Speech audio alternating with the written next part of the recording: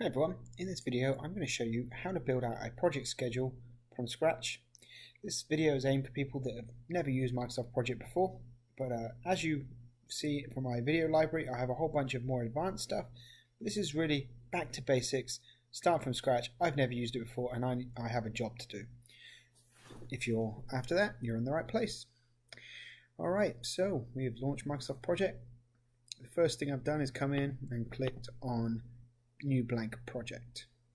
You can use a template if you like, but I'm going to show you how to create one from scratch. So we click new blank project and we see this page. First thing you want to do is actually save the project, right? So you're not going to lose any work. Save it. Let's put it on my PC, on my desktop. I'm going to call it ABC project. Alright, then you see the name of the project up the top, ABC project. Next thing I want to do, kind of give you a quick introduction to the interface. So this is a view in Microsoft Project. It's the default view. It's called the Gantt chart view.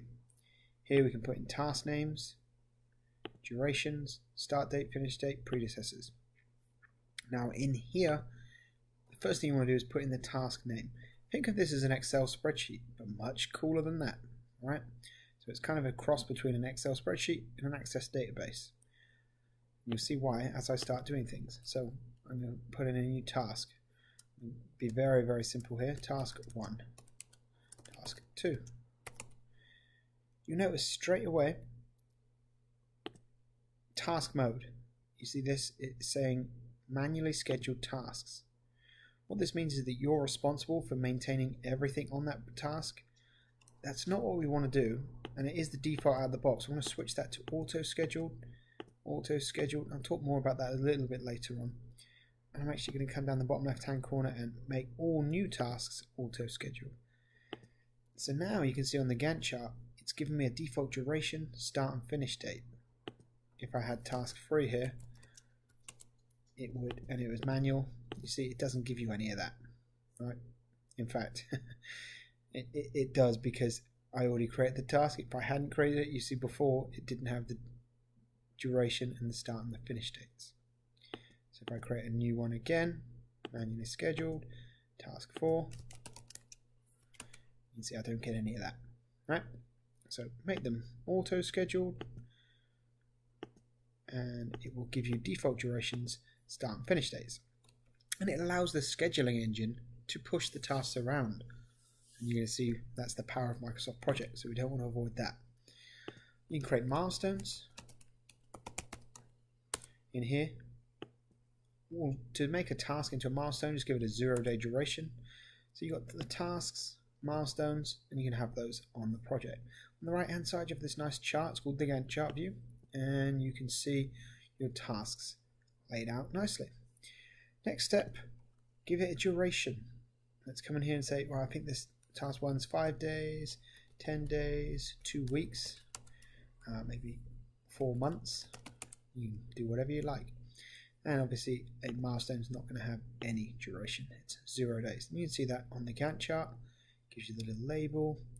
And you can see here my tasks and how they're stretching out. In fact, you see this one stretches out a long old way. So what I'm going to do, and this is actually one of my tips and tricks videos, and I'll give you a link to that at the end of this video.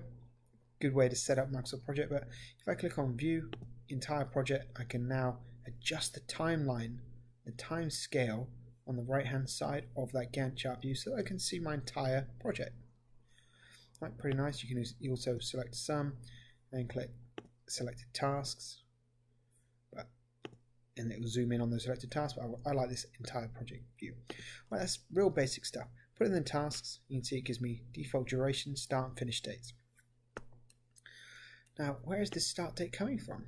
Well, by default it's today's date. But what I want to do is say I want this project to start next week. So the first thing I do is come into the project ribbon, project information, and I'm going to set the start date to be, let's say, December 7th, and press OK. This is the only date you will ever specify in Microsoft Project. You should never specify anything other than the start date. You might be thinking I'm crazy, and I can understand why, but you're going to see why. It's a paradigm shift from Excel. Okay, specify the start date, we're going to allow the software to tell us all the other dates. So press OK. You can see all the tasks shifted to 12/7 now. Great. Alright, so I've put in my tasks. I've given the default durations. I can see the start and finish dates for the tasks. The next thing I want to do is tell the scheduling engine the logical order that I want these tasks to be completed in.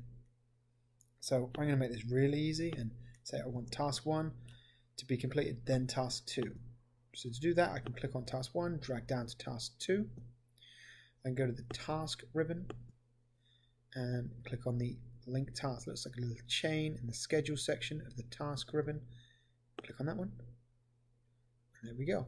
These two are now linked together. What's happened here? Well, behind the scenes, task 1 has been linked to task 2. The finish date of task 1 has been tied logically to the start date of task 2. Pretty nice, right? You can see it actually finishes Friday. It skips the weekend, Saturday, Sunday, and it will start continuing with that one on Monday, as you'd think. Now that's because of the calendar for the project, and we can talk more about that later on. You can adjust that if you wanted a 7-day work week, for example. Alright, so we've linked the two tasks together, and you can see the dates have adjusted automatically. The nice thing about this, if I was to up the duration of task 1, boom, task 2 is pushed out to Tuesday dynamically, right? That's because we haven't specified any dates apart from the start date. We link the two tasks together, and we can see that as things shift and move around, we can see the negative impacts of our changes, or positive impacts potentially, but negative for the most part. When you're increasing duration, that's not a good thing, but it always happens. Alright, so that's linking one task to another. You can also come into the predecessors column, do the same thing. In fact, I can link the milestone as well. Let's look at that entire project again now. View entire project, because obviously we pushed out the duration of the project because we linked the tasks together. And there we go. Wouldn't it be nice to see the duration of my entire project right now? Well, I can do that by clicking on the format ribbon, and on the top right hand side you will see project summary task. This is kind of it's a behind the scenes task that comes in, and it's actually a summary of the entire project. It actually says the name of the project, ABC project, duration, start and finish dates. Pretty nice and easy. It's always there, you can remove it, but it is always there in the background. That's actually a project summary task. What I haven't shown you yet is a summary task. So I'll put in the tasks real quickly and easily, and some milestones. But what you can do is illustrate in your project schedule the phases or stages of a project. Most projects have phases. Phase 1, phase 2, or they have names. Let me show you how we can model those in Microsoft Project. So to do that, I'm actually going to right click and insert task. Okay, so I get a new task. I'm going to call this phase 1. And you can see, here it is, it's above, but it's not a summary task yet. To make a task a summary task, click on the tasks, and we click on the task ribbon, and in the schedule section of the task ribbon you'll see this indent task. I click on that, and what you'll see is that task went from a task into a summary task. It's pretty much the same as the project right now, but that will change. You can see it's now summarizing all of the tasks that are indented beneath it.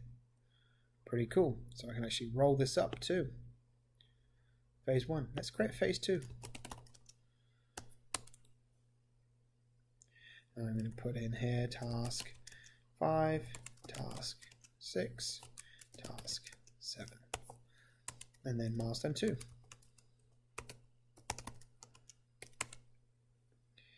And again, I can come in, give it default nice durations here. You probably see, what does this question mark mean? Well, that means that we've never touched it, right? So it's an estimated estimate. Estimate of the estimate. But yeah, it just means that if you ever see a question mark, it means we need to adjust this, or we've never touched it. You can also actually put in 5 question mark and then enter as well. Means maybe I need to come back and revisit that. It's a nice feature, but if you've never touched it, it'll have that question mark. We'll just put in 5 days for now. You can see that. So I can indent these tasks beneath phase 2. You'll notice this time for my milestone, give that a 0-day duration, I did not actually indent that beneath phase 2. I kept it out. At the same work breakdown structure level as phase 2. That's kind of a styling preference, so that when I roll up my milestones, and my summary tasks I should say, I can now see phase, milestone. In fact, if I come to phase 1, click on my summary task, my milestone, and outdent that, I've now got the same styling format for phase 1 and phase 2. It's an option. Some people like it, some people don't. Totally up to you. And you can see on the Gantt chart what this is now looking like. So we've got our project tasks in here. We know how to create summary tasks, which are collections of tasks. We know how to create the tasks themselves, milestones. A couple of tips here. Do not adjust these dates. When you do that, those dates will be set in stone and a constraint will be put on that task. We can talk about that in a later video, but essentially, as soon as I set that task start or finish date, it'll apply a constraint where that task cannot start any earlier than that date. So if the project gains some time or we start it a week early, that task will be stuck out there. You'll be like, why isn't it moving around like the rest of my schedule? Why isn't it fluid? It's because you adjusted these dates. I wish that we'd make these 2 fields read-only. It'd be very nice, because you've got the option for manually scheduled tasks when you can come in and control those dates. But the whole power and the whole concept behind Microsoft Project is the scheduling engine. If you adjust those dates, you're not going to get that use. Alright, what's next? Well, I want to come in here and link these tasks together too. You see how those are now pushed out nicely. I can actually link milestone 1 to task 5. You'll notice that I jumped over phase 2. I did that using the control key, so I click on milestone, control key on the keyboard to task 5, and then link those. You should never link summary tasks together, because if you do, you could potentially create circular logic, and it's just not a good practice. And also, when you're linking tasks together, only link a task where true dependency exists.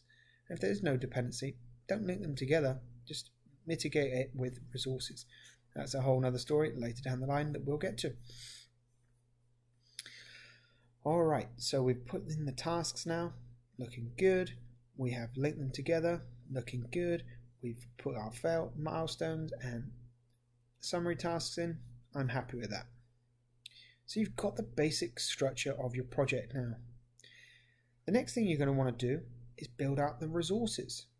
Okay, to do that, I can come to the the view ribbon, and come to the resource sheet.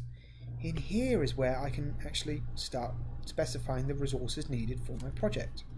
I'll put in here Tom Henry, Mike, Jones, Mary, Kelly, etc. Now I do have a video on resource planning and how to set up your resource pool, etc. I'll post the link to that at the end of this video. But to keep that brief, as this is just an intro, the basics, you put the resources in, you specify how much they want per hour, $75, $60, $69, $80. You can also specify an overtime rate, right? So if they charge more for an overtime rate, you can do that as well. You can also do a cost per use. You can say every time I call out this person, it's a $10 call out fee. There's also other types of resources. So if I actually come in here, I'm going to say bricks, and in the type I can say, oh, this is a material resource. So if you want to track the materials necessary to complete your project, you can do that. Whenever you create a material resource, you need to give it a material label. So I say this is pallet of bricks. So I'm going to charge per pallet $300. So I'm building a project, building a house. I need 10 pallets of the bridge of bricks, it's going to cost me $3,000, and I assign the bricks to the relevant task in my project. Another one, let's say I have a contractor and they're going to be working on a particular piece of the project and they're giving it to me at a fixed cost. I can use a cost resource for this. At this point I don't have to do any other setup, because when I assign the resource I can specify how much that resource costs. The only thing I can really do here is decide, do I want to accrue that cost at the start of the assignment? Let's say it's a month-long deal, right? Do we want them to invoice us on day one and we pay it before they even get on site? Do we want to prorate it and forecast that cost over time? It's good if you're having a really long task. Or is it we pay at the end? We can have the cost accrue at the end.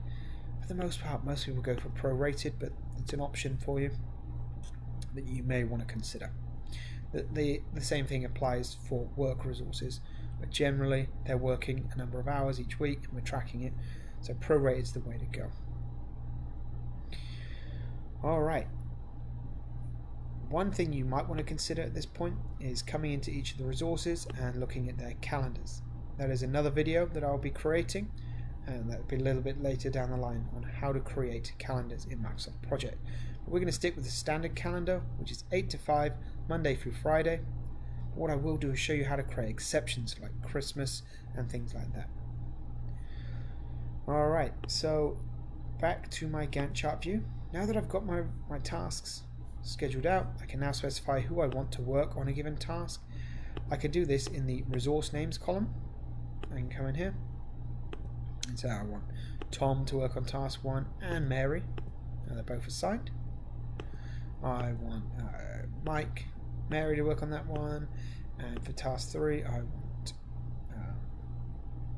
Tom only. That's one way to do it. Another way is to come into the resource ribbon, click on assign resources, select the task that you want to assign the resource to. I'm going to click on task 5. I want Mike and Tom both, so I use the control key to click both of their names and assign both. Same thing for task 6, I can say I want Mary to work on that one, and for 7 and 4 I want the Mary and Mike and Tom to work on those tasks. So quickly and easily, using this assign resources dialog, I can come in and quickly assign those resources, and you can see on the Gantt chart it displays the name of the resources assigned to the task. Now, because we've got resources assigned to the project and they have an hourly cost, we should be able to see some costs now being accrued for the project. I can actually see any column I want in here. There is one called cost. It tells me how much my project's costing, how much phase 1's costing, phase 2, and each individual task based on the resources that are assigned, etc. Now let's say this was construction. For task 4, I can come in here, assign the contractor to that, click assign, specify that over that 4-month period they're going to charge me $100,000. Click away. I've now assigned $100,000 to my project as well. Did that work? Yes, $343,000. So that's the fixed costs. You can also do the same thing for materials. Let's say for task 7, this is walls. I'm building some walls, right? I need some bricks for that. Assign resources, bricks, assign. How many do we want? By default it's going to be 1 pallet. I can up that to 3, 3.5, 6.5. Click away, and we can see the cost is calculated.